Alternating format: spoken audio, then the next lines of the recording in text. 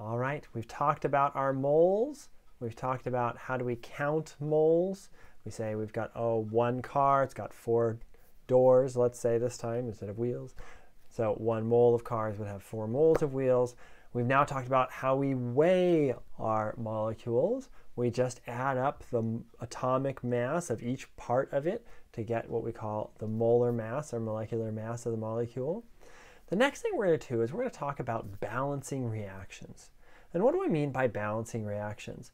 Well, if this was a face-to-face class, what I would do is I would come charging into class riding my unicycle. And I do this whole thing while riding my unicycle. It's a little bit harder to do in my little video screen right here. So you just get to hear me talking about it. But if you want to, you can picture me riding a unicycle right now. How do we make a bicycle? That's what these pictures are asking right now. Can we do what's in this first line and make a bicycle by taking 1 wheel, adding a frame, and making ourselves a bicycle? And most of you say, no, because somewhere that second wheel just appeared on the right-hand side. We only had 1 wheel on the left. We had 2 wheels on the right. Where did that extra wheel come from? You can't do that. And you'd be right. You can't do that. You can't make 1 wheel and a frame make a bicycle. Now, what if we were trying to make a unicycle? Could we do 2 wheels and a unicycle frame in order to make a unicycle? And you say, well, yeah, that would make a unicycle, but you'd also have another wheel left over here, right? So what you drew on the picture there isn't correct either, because somewhere a wheel just disappeared into space. And our experience is that wheels don't generally disappear into space, only pencils, pens, and other parts of a pair of socks. So what's the only one that works? The only one that works is this one on the bottom that says, hey, I've got 2 wheels and a frame to make myself a bicycle. Because I've got 2 wheels on the left and I've got 2 wheels on the right. They've been incorporated into something new, but there's still 2 wheels on the left, 2 wheels on the right, 1 frame on the left and 1 frame on the right. And it turns out we're going to do the exact same thing for chemistry. We're going to make sure that whenever we write a chemical reaction, whenever we say this reacts with this to make these other things, we want to make sure that we're not creating things. We're not creating an additional wheel coming out of nowhere. We want to make sure we're not destroying things, that there's a wheel that disappeared into the universe somewhere. We want to make sure that if we had 2 wheels to begin with, we got 2 wheels on the end. And what are our wheels in chemistry? Our wheels are our atoms. We want to make sure that we have the same number of atoms at the beginning as we have at the end. If we have 3 hydrogen atoms when we start our experiment, no matter what happens, we have to have 3 hydrogen atoms at the end. There's no way around that. We can't make extra hydrogen atoms. We can't disappear hydrogen atoms. We have to just make sure that they balance. And how would we do that? Well, if I gave you this first reaction up here and I said, I'm going to do this reaction, you'd say, well, Professor Clements, you can't do it with 1 wheel. What you actually have to do is you have to actually put a 2 in front of this and say, I need 2 wheels and a frame to make my bicycle. And that's what we're going to do in chemistry too. We're going to start putting in these numbers here in front of our different atoms and molecules in order to make sure that everything balances out, that we have the same number of atoms on the left as we have on the right. So let's quickly get to an example of talking about chemical reactions. Well, how do we describe chemistry? We usually describe chemistry, and people think of chemistry as somebody mixing 2 things together and things explode. So we're mixing things and we're making new things. That is chemistry, what most people think. Okay? So we can say we burned methane in the presence of oxygen to form carbon dioxide and water. It sounds very formal, but let's write that out as what we call a chemical reaction. And when we write out a chemical reaction, we write out the formulas of each of the molecules inside there and some other things that help us know what's going on. So methane, you might not know what methane is, so I'm going to tell you. It's CH4. And this is also what we call natural gas. If you have a gas stove at home and you turn that on, methane is what comes out. Now, at room temperature, what is the methane? Is it a solid, a liquid, or a gas? Right? It's a gas. It goes and comes out. And so what we're going to do is we're going to put a G in parentheses down there that tells us this guy is coming out as a gas. Now, I'm going to combine it in the presence of oxygen, so I'm going to put an O here. And I put this plus sign tells me that I am combining these things. I'm putting them together. Okay? So I'm combining methane over there with my oxygen. Now, do I just write oxygen? Well, when we breathe, right, we're breathing gaseous oxygen. And so I'm going to go ahead and write a G over here. And that looks pretty good, but it turns out it's not actually really good because there's some elements on the periodic table who just don't like to be alone. Oxygen does not like to be alone. He will never show up to the party alone. He'll always have someone with him. Now, if he can't find anyone else to go with him, he'll just find another oxygen to go with him. And it turns out every time we just talk about oxygen, we just use the word oxygen, we're just talking about oxygen by itself, it's never by itself, it's always in a pair. And so it's always O2. That's not to say that in a molecule with other atoms, like it's got carbons and hydrogens, that there can't be just one oxygen. That's just fine. He just needs buddies, somebody to go with him. But if he can't find any other buddies, he's going to go with another oxygen. And these are what we call the molecular diatomics. The molecular diatomics, those are those atoms that never appear by themselves on the periodic table. They always appear in pairs. And which are they? Is it just oxygen? It turns out there's a bunch of them. And I'm going to give you a mnemonic that I use. If you look up, there's several mnemonics out there. There's also a way of remembering it just by looking at a shape of the periodic table. But here's the one I like, which is I have no bright or clever friends. And if we look at the beginning of each one of those, I, H, N, Br, O, Cl, and F. We've got iodine, hydrogen, nitrogen, bromine, oxygen, chlorine, and fluorine as molecular diatomics. If we are ever just talking about fluorine, we're not just talking about F, we're talking about F2. Now, I can use language that says I'm talking about a fluorine atom, and there I'm talking about F. But you're never actually going to find a fluorine atom just floating around in nature all by itself. But I can talk about it, even if I'm never going to find it in nature. But if I just say fluorine, I'm talking about F2. If I just say hydrogen, I'm talking about H2. And if I just say oxygen, I'm talking about O2. So make sure you know these ones and can recognize them so that when we are writing out reactions and stuff, you can put I2 and H2. If you look at a periodic table and you find those, most of them are in the top right. You see element number 7 is nitrogen, then oxygen, and then fluorine next to each other, and then we go down chlorine, bromine, and iodine. And if you notice, they just make a little L-shaped. So nitrogen, oxygen, fluorine, chlorine, bromine, iodine make a little L shape. The only one who's kind of funky on that is hydrogen. He's in the top left of the periodic table. But if you just remember that shape, that's another way of remembering your molecular diatomics. All right, so back up to our reaction up here. We've got methane reacting with oxygen to form. So these are the two things that are combining. They're making something new. And how we generally specify that is just by putting a little arrow off to the right. You'll see people use all sorts of arrows. Sometimes it's just with an arrow up like that. Doesn't really mean anything different. Now, occasionally you'll see people use two-sided arrows. That means something different, but we'll get to that in a different chapter. But that arrow is the reaction arrow, and it separates what's happening, what's combining to react, and the things that we make. And I'm going to form carbon dioxide. Now, we know how to write carbon dioxide because we learned how to name covalent compounds. How did I know it was covalent? Carbon is a nonmetal, oxygen is a nonmetal. Breathe out CO2, so we know it's a gas. And water, we all know water, H2O. And I'm going to tell you it's a gas in this case.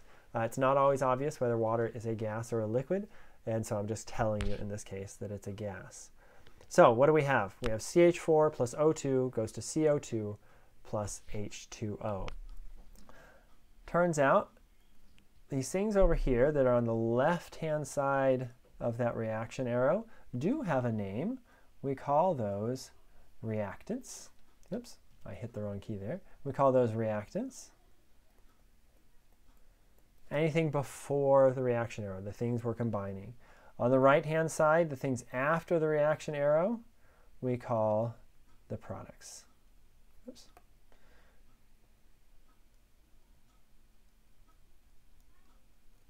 So reactants are the things on the left, products are the things on the right. All right, so that's how we write chemical reactions. Plus signs in between things that we're reacting, plus signs in between things that we're making, because CO2 is separate from water. They're not combined to each other. They're separate molecules that do their own things. And then we have that reaction arrow in the middle that tells us that. Now, if you remember, what we were just talking about is we have to make sure that everything's balanced, that if we start with 2 wheels, we end with 2 wheels. And we said that our atoms are our wheels in this case. So I need a little more space, so I'm going to scroll down here. You might have space in your notes, in which case you're good. So I'm going to write this again. I'm going to be a little bit lazy, as we often are when we're balancing reactions, and I'm going to leave off my phase notations. There's G under there that tells me it's a gas. By the way, other phase notations that we need to know are S for a solid, L for a liquid, and people usually write it as this kind of cursive L, so it doesn't look like just like a 1. And then the other one we're going to see quite a lot is AQ, which stands for aqueous. And aqueous means dissolved in water.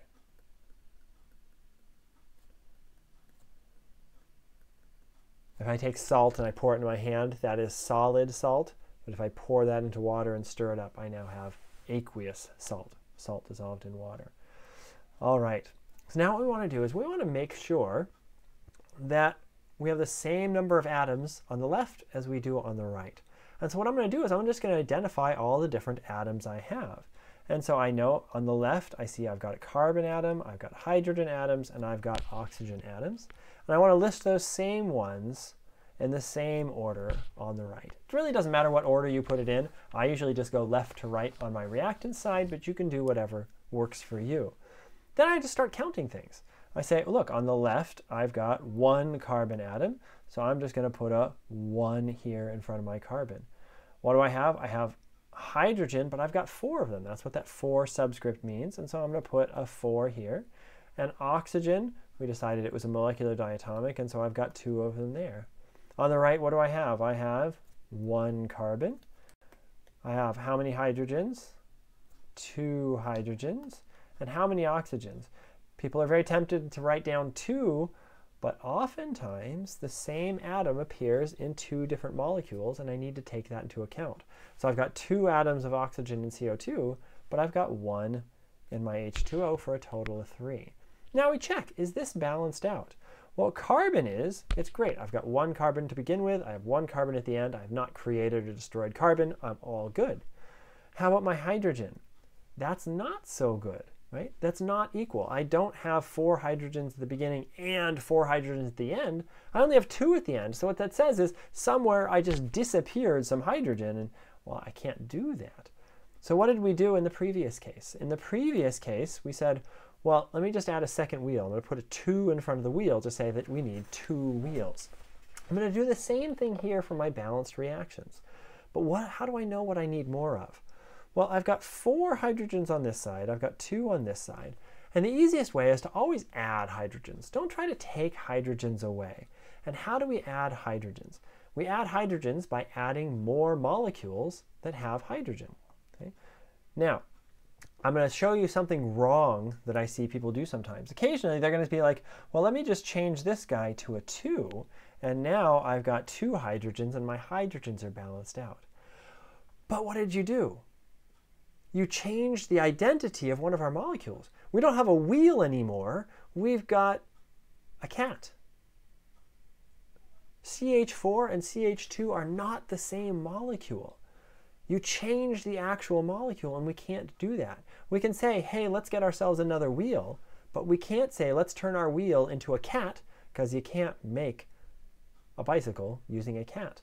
So we can't change the identity of the molecule. We can't change any of these subscripts. Those subscripts never change when you're balancing reactions. The only thing we can do is change how many of those molecules we have. So if I want a total of 4 hydrogens on the right here, I need to add more molecules that have hydrogen in them. And so what I'm going to do is I'm going to say, let's have 2 water molecules. And if I have 2 water molecules and each one has 2 hydrogens in it, I now have a total of 1, 2, 3, 4 hydrogens. And so I'm going to cross out all 3 of these things and count them all again. It seems a little tedious, but my carbon didn't change. I have 1. My hydrogen, I now have 2 things that contain 2. That's a total of 4. My oxygen, it's tempting people to say, oh, I've got 3 still. But what did I do? When I changed to 2 water molecules, I now have 2 oxygens from water molecules and 2 oxygens from my CO2 for a total of 4 oxygens. So it's really important anytime you change one of those coefficients that you recheck all of your numbers to make sure they haven't changed. All right, so carbon's balanced now, hydrogen's balanced now. How about my oxygen? It's not balanced yet. I've got 2 on the left and 4 on the right. I created some extra oxygens from absolutely nothing. I can't do that. So what do I need to do? Always you want to add things. So I've got more on the right, so I want to add some to the left so it balances out. And I'm going to go ahead in green and put a 2 in front of here. And that makes it now so I have 4 oxygens. I always cross out everything else and double check it. In this case, I still have 1 and 4 because I didn't change anything about my carbons or hydrogens. I now have the same number of everything on both sides, and I have what we call a balanced chemical reaction. So this is now a balanced chemical reaction. But I'm not entirely done yet, because you might recall, as I said at the start of this, I said, hey, I'm going to be a little bit lazy as I balance this and not write my phase notations. It can sometimes get a little messy up there when you're doing all that balancing and stuff. And so what I usually do is do my balancing and then rewrite it when I'm done using the coefficients that I figured out before. So I'm going to write this out as CH4. A balanced chemical reaction always has phase notations. It's always got my arrows. And 2H2O gas. Let me scroll that so you can see it. And that is what we call a balanced chemical reaction. The word I just used here is this is called a coefficient. So we say the coefficient in front of oxygen is a 2.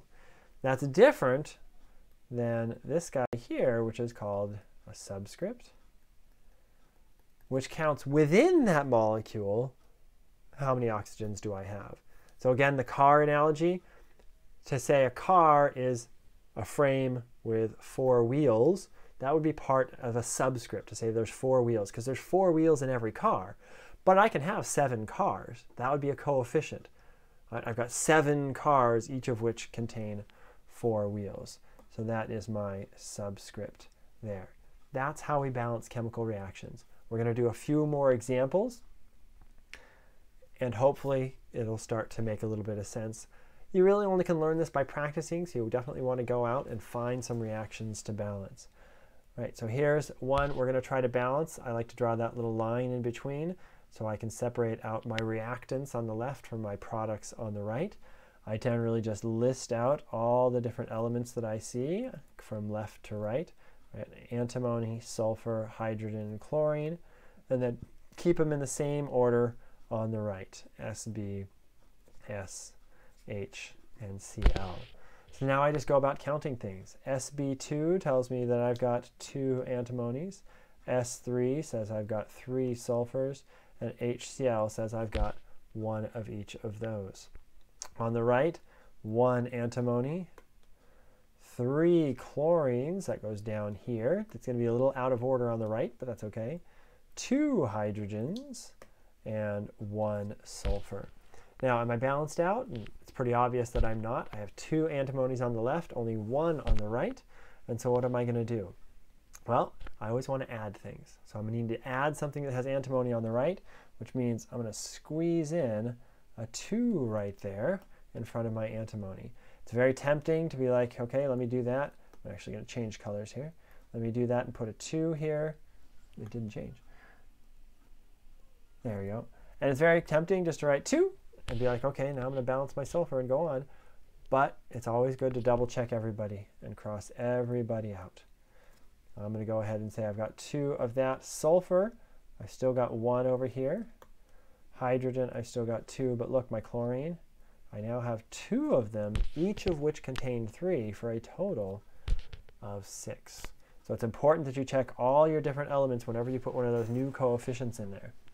All right, so now I've got 3 sulfurs on the left and only 1 sulfur on the right. So guess what I'm going to do?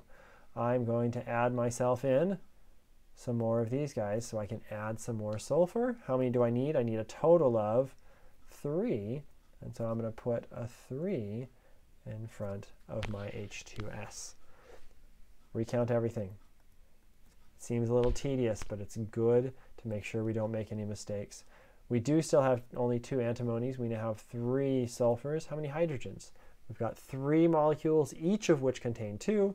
2, 4, 6. We've got a total of 6 hydrogens, and we have 6 chlorines. Okay, moving on to the next one, hydrogen. How do we figure out what that is? I've got 1 on the left, 6 on the right. I always want to add things.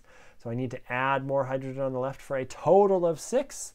And so I'm going to put a 6 in front of HCl there. That gives me a total of 6 chlorines. I cross everything out, count everything again. I still 2 antimonies. I still have 3 sulfurs, but now I have 6 hydrogen and 6 chlorine. And if you look, I've now balanced everything out.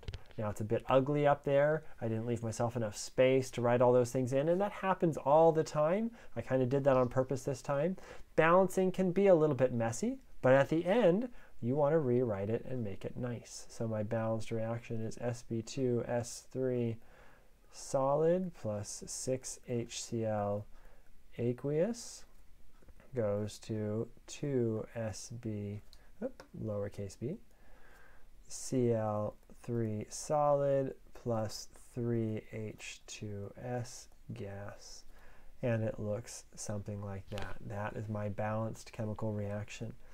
If you're not sure about how to do this and you're worried about you're going to make mistakes, it never hurts when you write out this last one just to double check. I've got 2 antimonies, I've got 2 antimonies, etc. Check your sulfur, hydrogen, and chlorine, and just make sure that it's all balanced out there at the end. Now, oftentimes, we're going to see those common ions in our reactions. What are those common ions? Things like the nitrate groups and things like that. You remember from that table that we talked about in chapter 6, where we were memorizing about nitrates, nitrites, sulfates, sulfites, phosphates, carbonates, all those common groups. They appear commonly in reactions, and you can certainly balance them by looking at nitrogen, looking at oxygen, making sure everything's balanced. But it turns out if you want to save yourself a little bit of time, and you don't have to, if this confuses you, just ignore it.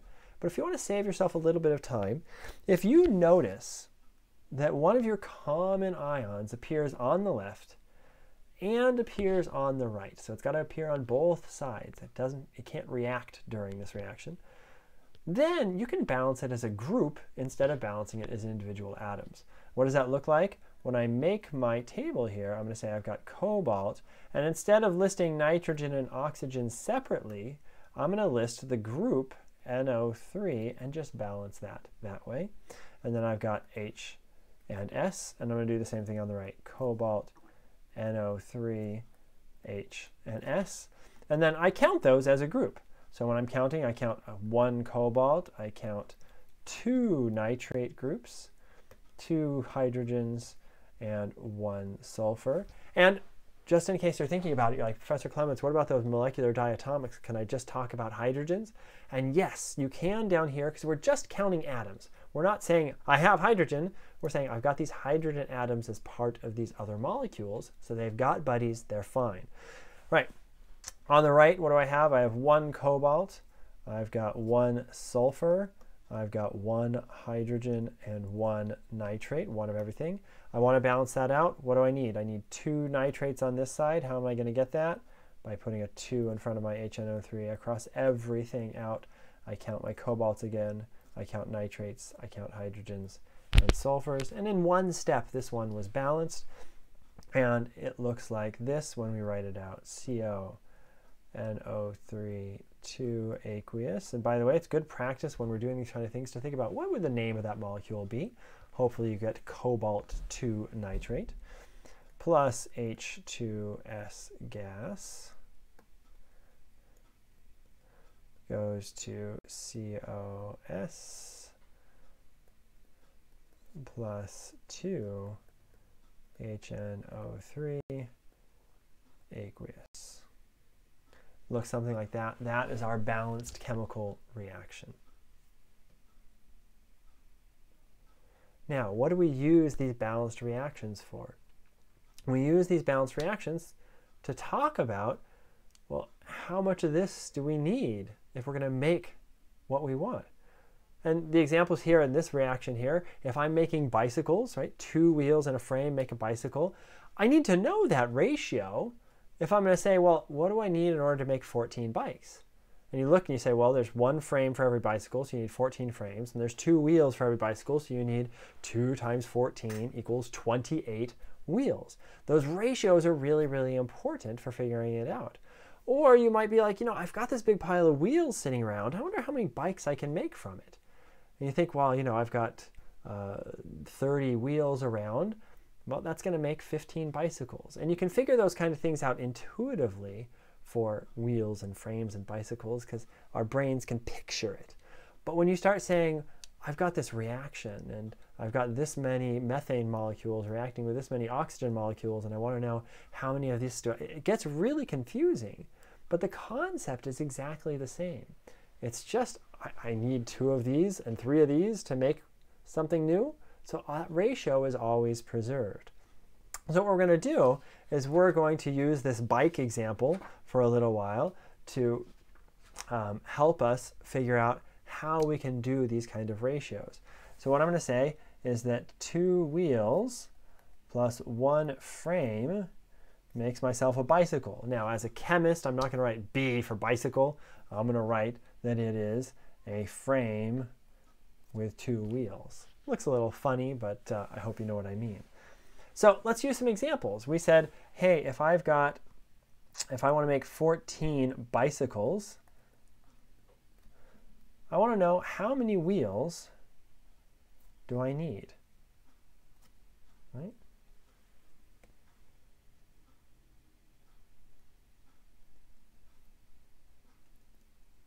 To make 14 bikes, how many wheels?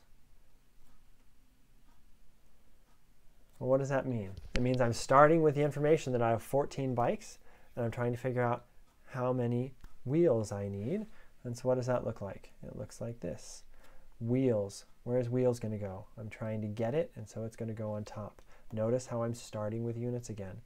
This one, where does that one go? It goes on the bottom, because I need it to cancel. Ba-ding, ba-ding, ba-ding, ba-ding. Oops, I canceled out things that I shouldn't cancel. I want the wheels at the end, right? Sometimes we get a little overzealous. Cancel, cancel, cancel.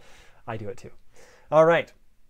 Now, what does this tell us? It tells us we need to know what's the ratio of wheels to bicycles. Where do we get that information from? Well, we always get that information as chemists from our balanced chemical reaction. And what does our balanced chemical reaction tell us? That there's 2 wheels for every 1 bicycle, right? So if we want 14 bikes, 14 times 2 is 28. We need 28 wheels to do it. And so these ratios that we get from chemical reactions turn out to be really important for figuring out what we need.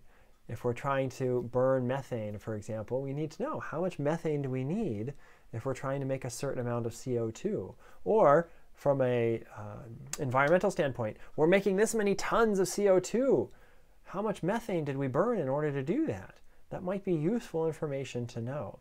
And we're always going to use these ratios from balanced chemical reactions to get us from one thing in a chemical reaction to another thing in a chemical reaction. And the cool thing is we can use it for anything. We can use it for how many wheels do we need if we have this many frames, or how many bicycles do we get if we have this many frames. Anything in our chemical reaction, the ratio of 2s and 1s and 1s are going to tell us how those things relate to each other. And we're going to see that a lot more as we continue to move forward with our chemical reactions. So for example, if I had titanium plus oxygen makes titanium dioxide. Now that's its common name. Its official name would be titanium 4 oxide. What does it say? It says it takes 1 titanium and 1 oxygen molecule, notice our molecular diatomic there, to make this new molecule called titanium dioxide. So if I wanted to make 5 titanium dioxides, what would I need? Turns out what it says is one of these and one of these make one of these. So if I wanted to make 5 titanium dioxides, I'd need 5 titaniums and 5 oxygens.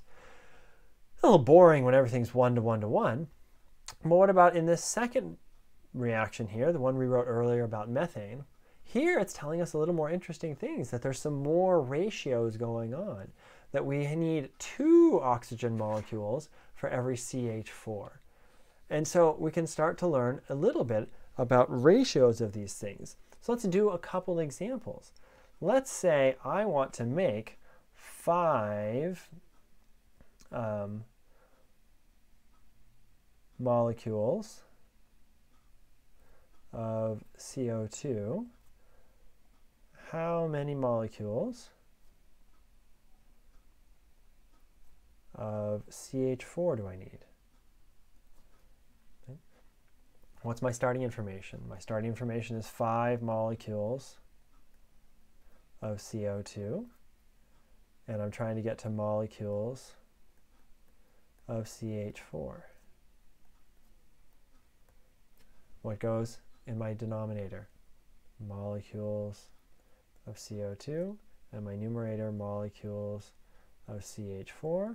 Why? So this one can cancel, 1 on top, 1 on bottom, and this one I get what I want. Now how do I know this ratio? How do I know how many molecules of CH4 I need for every molecule of CO2? Well, I always get it from my balanced chemical reaction. And in my balanced chemical reaction up there, it's saying I need 1 methane molecule, CH4, to make 1 CO2. Not very exciting math. And we need 5 molecules of CH4. How about something a little more exciting? If I have 18 molecules of water, how many molecules of CH4 did I need to burn? And so here I'm not going to write out the problem, I'm just going to set it up. I say, hey, I've got 18 molecules of oxygen. How many molecules of CH4 did I burn? I'm going to have this ratio here. What goes on the bottom? Molecules of water on the top, molecules of CH4, right? Because we need molecules of water to cancel. We need to get molecules of CH4 in our answer, and we do. Now we do the numbers. Where do we get those numbers? From our balanced chemical reaction. And we get them just by looking at it. We don't try to fix them. We don't try to make it better. What it says is that in order to make 2 waters, we need 1 methane. Okay. To make 2 waters, we need 1 methane. Numbers stay attached to their units. Don't memorize the 2 goes on top and 2 goes on bottom. Numbers stay attached to their units. We need 2 molecules of water made from 1 molecule of methane. And so our math is pretty easy here again, and we get 9 molecules of CH4. But you remember, we weren't talking about molecules for a long time because molecules aren't the scale of things in lab. The scale of things in lab are moles. What if we had 18 moles of H2O? We wanted to know how many moles of CH4 we made. Would it look any different? And the answer is no. Because remember, whether we're counting molecules, dozens of molecules, or moles of molecules, the ratios are all the same. That's what we did with those M&Ms and the car examples. And so we actually get the same, that for moles of CH4 and for moles of H2O, we get the same numbers from our balanced chemical reaction. 2 moles of water require 1 mole of CH4. And we get the same answer, that 9 moles of CH4 are what we produce from, or what we need, in order to produce 18 moles of water. We're going to stop here. This was a longer video. We're going to do some more examples in the next video. I just didn't want to make this one too long.